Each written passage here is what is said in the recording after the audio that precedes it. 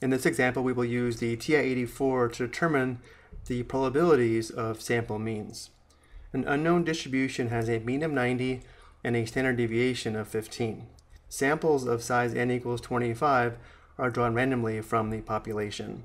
We're asked to find the probability that the sample mean is between 85 and 92, the probability the sample mean is greater than 92, and the probability the sample mean is less than 85. So the first thing to recognize here is that we know from the central limit theorem the distribution of the means of the sample distribution is a normal distribution indicated by the notation shown here at the bottom of the screen, where mu sub x is the mean or average of both x and x bar, which means you know the distribution of the means has a mean of 90, the same mean as the original population, and the standard deviation of the means is equal to the standard deviation of x, or the original distribution, divided by the square root of n, where n is the sample size. So in our case, the standard deviation of x bar, or the distribution of the means, is 15 divided by the square root of 25.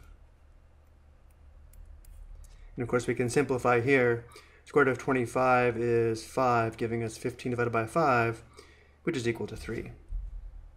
To indicate the probability the sample mean is between 85 and 90, we can use the notation the probability that x bar is greater than 85 and less than 92. For the probability the sample mean is greater than 92, we have the probability that x bar is greater than 92. And for the probability the sample mean is less than 85, we have the probability that x bar is less than 85.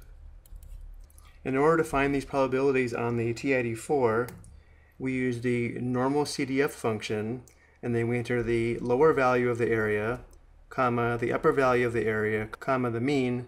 And remember, the mean of the distribution and the mean of the sample distribution are the same, comma, and then we have the standard deviation of the sample distribution, or sample means, which is equal to the standard deviation of the original population divided by the square root of the sample size.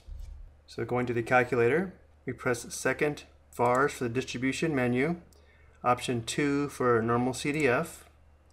The lower bound is 85, enter. Upper bound is 92, enter. The mean is 90, and then the standard deviation for the sample distribution, or distribution of the means, again is 15 divided by the square root of 25, which does simplify to 3, but we can enter the quotient if we want, like this. Enter, enter, and enter. To 4 decimal places, we have approximately 0.6997.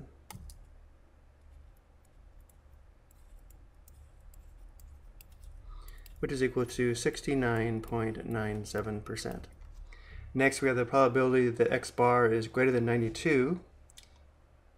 So we go back. Again, second vars for the distribution menu, option 2 for normal CDF. Because we have x bar greater than 92, 92 is the lower bound, enter. We need to exaggerate the upper bound. I'm going to go ahead and use 99999, enter. And the mean and standard deviation remain the same. Enter, enter, enter, and enter again. To 4 decimal places, we have approximately 0.2525.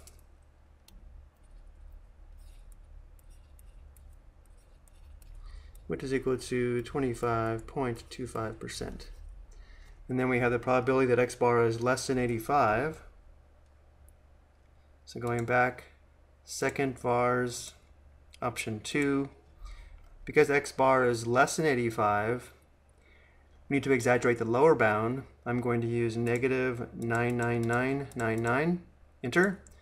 The upper bound is 85, enter. Mu and sigma remain the same, enter, enter, enter, and enter again.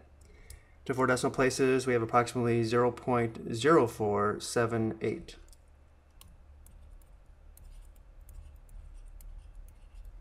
which is equal to 4.78%. For the last part, we're asked to find the value that is 2 standard deviations above the expected value of 90 of the sample mean. The expected value is 90 because 90 is the mean of both the original distribution as well as the sample distribution. So we have x bar, the value from the sample distribution, is equal to the mean of 90 plus the z-score of 2 times this quotient here is a standard deviation of the sample distribution, or distribution of means, which again is the standard deviation of the population, which is 15, divided by the square root of n, which is the square root of the sample size. We have the square root of 25. Simplifying, we have 90 plus 2 times square root of 25 is 5. 15 divided by 5 is 3, which gives us 96. So the value that is 2 standard deviations above the expected value of 90 of the sample mean is 96. I hope you found this helpful.